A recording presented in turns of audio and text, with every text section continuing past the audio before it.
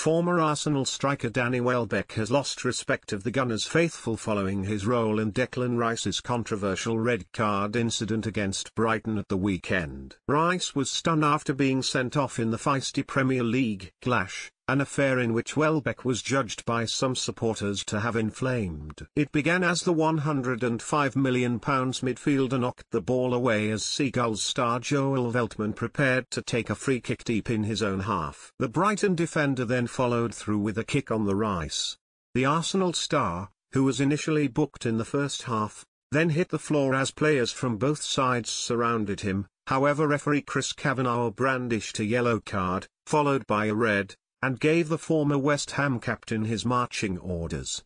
The fallout from the incident has been deafening, with fans, pundits and former officials weighing in. An Arsenal fan account on social media has now condemned Welbeck too, after the player approached the referee following Rice kicking the ball away to remind him it was the Arsenal man's second yellow. Arsenal account PB has taken to X, posting a TikTok of the red card episode under which swathes of fans have criticised the former Manchester United man's part in the red card. Accompanying the video, is the caption, "Lost respect for Danny Welbeck here. See you in the next game, our players won't forget." Rice appeared to gesture to Welbeck in wide-eyed confusion, and perhaps surprise, as the referee settled on his decision. However, it appears Gunners fans will bitterly remember their former player's role in the 1-1 draw, despite the forward making 126 appearances for the club in a 5-season stint.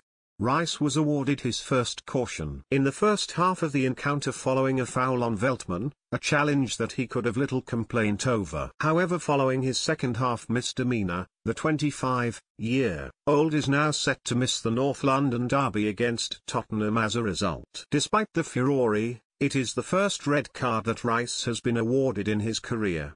He has since opened up on the controversy. "I think from my behalf, that's my first sending off in my career, so I just wanted to apologize obviously to my teammates, which I've done, and to the fans," he said after the game. "When you get sent off, it's never nice. You get a sense of guilt over you, and I was lucky today that my teammates really helped me out and we didn't lose the game. I'll learn from it." Rice also shared his surprise at Kavanagh's decision.